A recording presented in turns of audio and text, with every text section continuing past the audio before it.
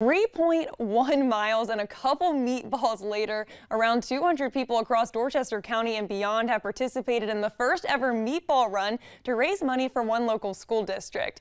The goal for this fundraiser is to support the Dorchester Two Educational Foundation on behalf of Dorchester School District 2.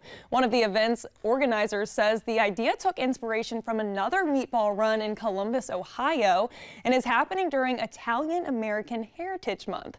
At today's race, a couple of local high school track and field and cross-country teams competed, with the top team crossing the finish line in just under 18 minutes. Wow.